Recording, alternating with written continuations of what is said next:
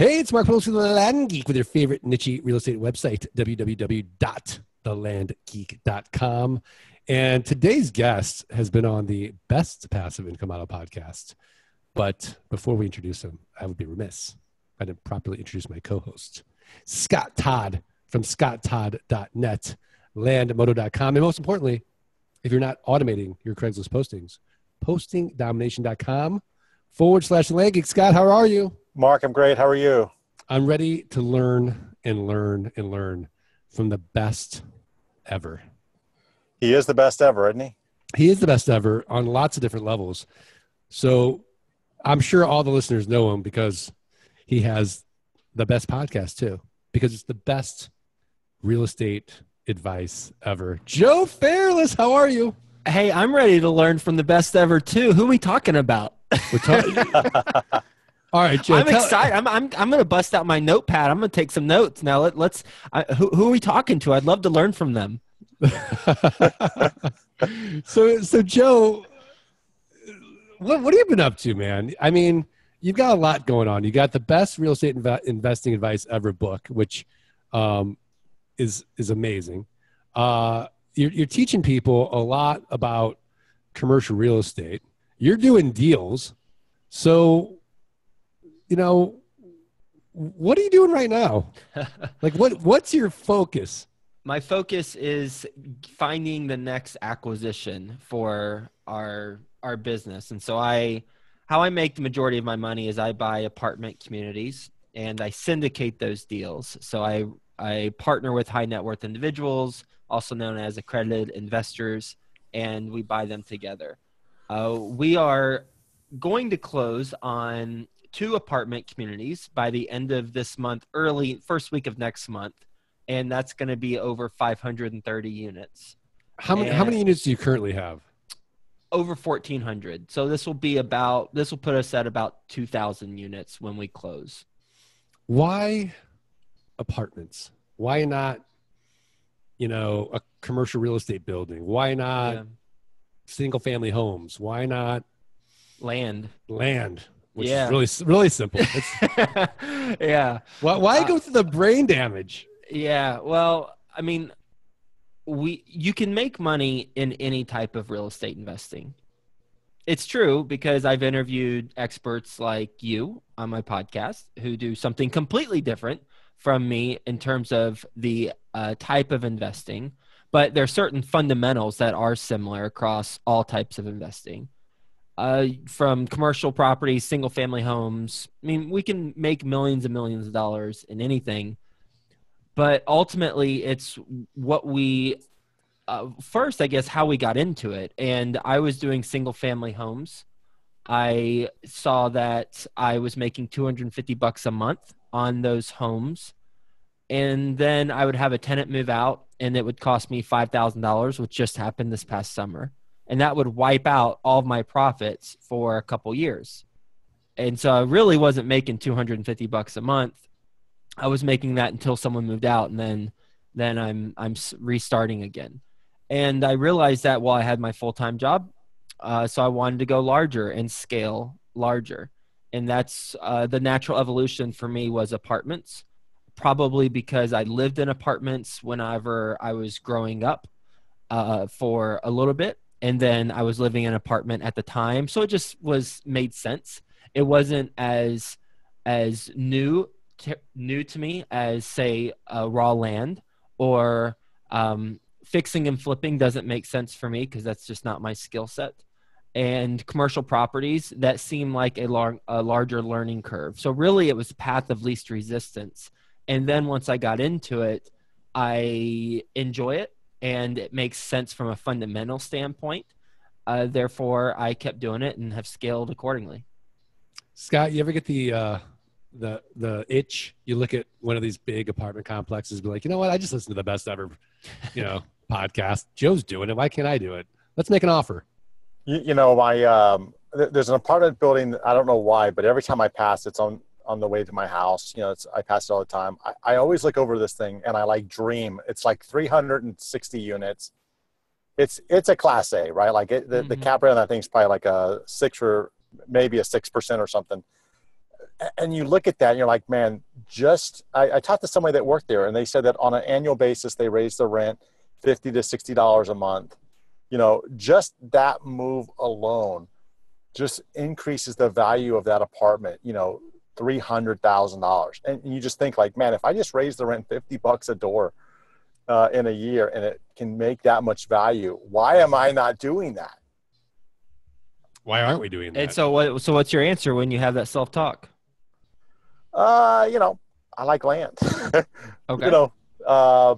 But doesn't mean that I'll always stay with land, right? Like, land's a good piece, but I think that there's other asset classes that you can go do as well and do well. I think like what you said, like you can make money in every asset class in real estate because people do it.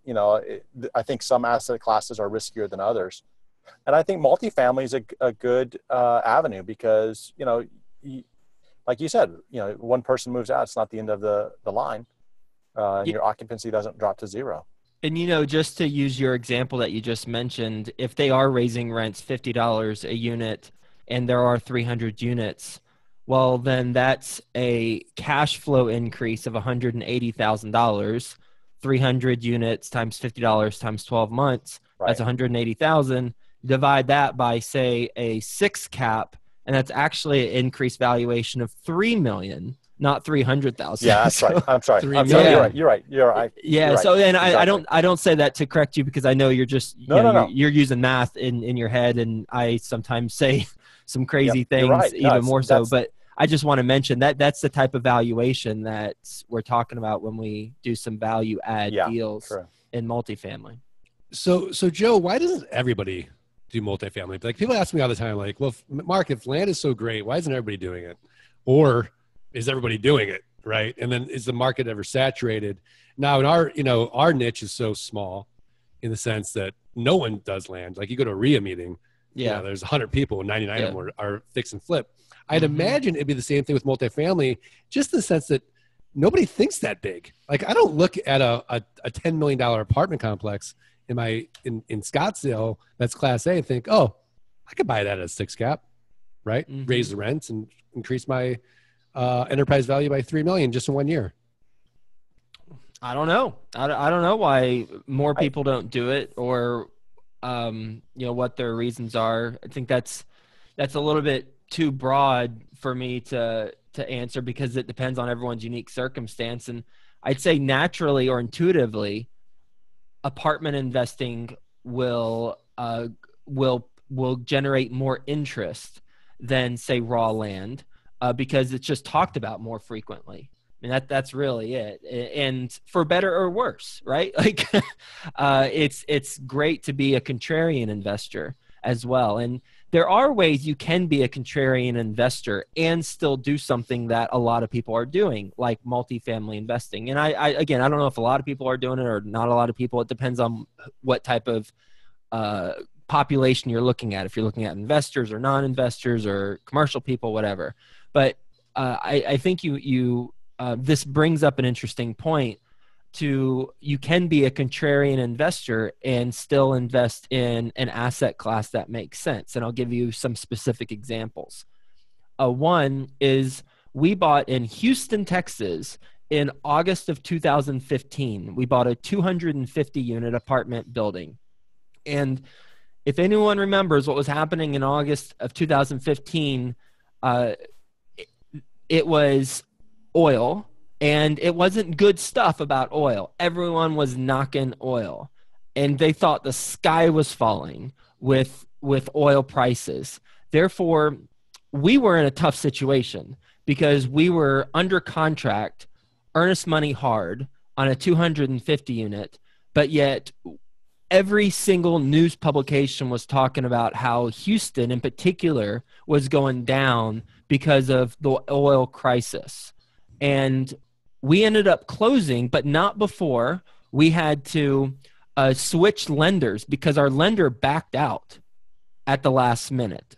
And we had to find a new lender and get that situated while having our earnest money hard. Fortunately and surprisingly, we didn't have any investors say, you know what, this oil news is just too prevalent, we're going to back out. I didn't have one investor do that. So we ended up closing on the deal in the middle of the oil crisis. And now we have the benefit of looking back 17 months or so. And we bought it for $14.1 million in August of 2015. And today it is worth over $21 million. And it appraised for over $21 million. And we only put $2 million or so in it. So we're all in at $16 million, and it appraised for $21 million, actually $21.6 million. So we have a significant amount of equity in this deal 17 months later. And it's because we bought during a time when a bunch of people on the news who don't know a freaking thing about investing were talking about how oil prices are going down, Houston's going down, and they were talking unnecessarily about some stuff, and it fortunately worked out for us in the long run because we were able to return over 40% of investor equity after 17 months. So that's insane. You can look for opportunities, and I'm not saying find what the press is talking about, then go invest in that area, because sometimes they might be right, but most of the time they don't know what they're talking about. They're not real estate investors. They're simply copying what other people are saying, and it's a game of telephone by the time it gets to them. And there's another example where when we invest in a hot market, like Dallas Fort Worth is a hot market, I think it's fair to say that we have to create opportunities. And I'll give you a specific example. Another one. I mentioned that I'm closing on over 500 apartments by the end of this month, early next month. We actually found that deal because we created that deal. How did you create it? One apartment community, over 300 units, was on the market. So everyone saw that this apartment was for sale. Over 300 units. 90% of them were one bedrooms. Well, the prices for that was getting higher and higher, and we were like, I don't think it makes as much sense. But we visited the property and we looked across the street, and across the street there's a downtrodden apartment community, 250 or so units, and it's primarily 2 and 3 bedrooms. So we ended up getting that off-market 250 unit deal tied up. And because we're able to do that, we could pay a little bit of a premium for the 300 unit and combine the two over 500 units and play off of each other from a marketing standpoint and economies of scale with the operations. Genius. That is some best ever real estate dealings for sure. So Scott, what are your thoughts? Well, I think I'm still thinking, like, why do people not do this, right? Like, why do people not go out and do it? And I think that one of the things is people don't really understand the process. You know, like they might be able to come up with the money, or they might be able to find people that can invest with them. So like Joe, you raised $2 million for the one in Houston. Then what? I'm just going to walk into a bank and say I need another $12 million. Loan. Is the bank gonna just give me the loan? I think that's where a lot of people struggle too. Is, you know, the most expensive asset that most people have ever bought is their house, and here I'm going to walk in and ask for over $1 million loan at a bank. You know, how do they do that? Yeah, and just a point of clarification for the one in Houston, we put in capital improvements worth about $2 million in that property. We actually brought to the table more than $2 million to close on the deal. Right. But then we invested $2 million to renovate the units, to paint the exterior, etc. But as far as, you know, how you do it, it really depends on who we're talking to. If we're talking to someone who is introducing themselves to multifamily investing, then it's a different conversation. I can give high level for both that person, as well as, I mean, if it's someone who has done some multifamily deals already, then it needs to be more granular conversation. and we'd have to get a lot more specifics. From a high level, the mistake, I'll tell you, mistake most people make is they look for the property before they have the financing lined up. That's a mistake that is incredibly common. And you'll see it on forums where people say, "Oh, just go find the deal and the money will follow." Well, that might make sense for single families, but I don't recommend it for multifamily, and here's why. It's a larger amount of money, and if you don't have the money, then you're going to go through what I call a character building experience. And I know that because I did the same thing on my first deal. I didn't have the money, but I found the deal, and it was incredibly challenging and very, it was a character building experience. So what I recommend doing instead is getting the money lined up first. And here's the high level process, because you asked about the process. Here's the process.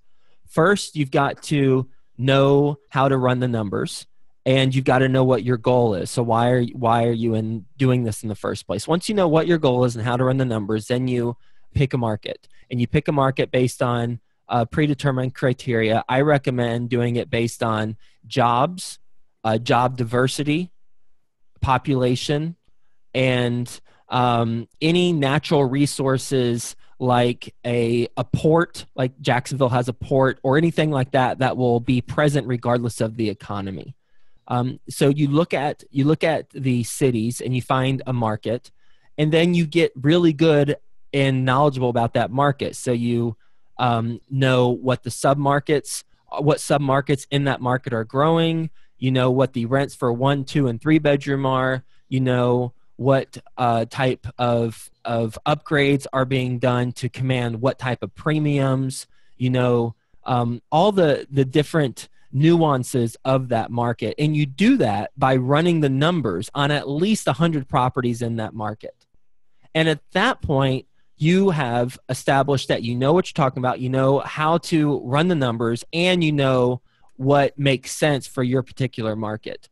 Once you do that, then you start building your brand. And 99% of multifamily syndicators don't do this, but it's a mistake. We've got to consciously and methodically build our brand. And all that means is we have a website and we have a thought leadership platform. And that's the key. We've got to have a podcast like you guys have, or I have, or a in-person meetup at the lowest level, just an in-person meetup where you bring in people to speak to your group, a YouTube channel, or maybe even an email newsletter. That would be a very easy thing to do. But we've got to be positioned as a thought leader within our sphere of influence.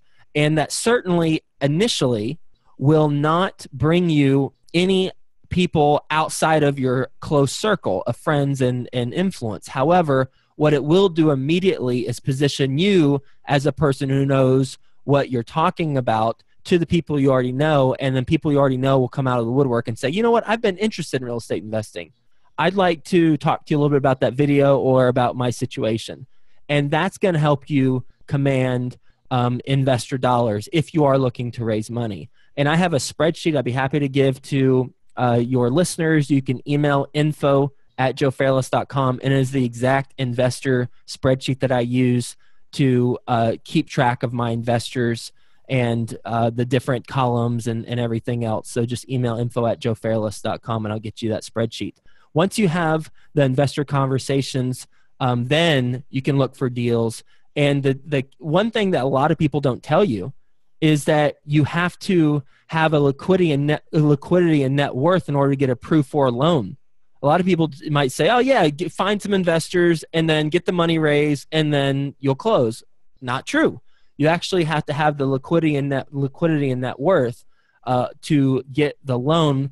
And what that requires, and this is in the spreadsheet, by the way, what that requires is for you to have either that, a qualification, or bring in someone to sign on the loan with you. And you have to compensate them for that. And there's different ways to compensate them for that. So at that point, we've got the loan. lined up, the financing lined up, and then you got to do due diligence, which is a whole nother conversation, but do the proper due diligence, know the difference between economic and physical occupancy. Physical is people living there, economic people who are paying to live there, huge difference. I've learned that the hard way on my first deal. And then you close on the deal and you rinse and repeat. It's so like just awesome because the numbers can be so staggering in multifamily. Because like what we talked about in the beginning, you just raise those rents $50, right?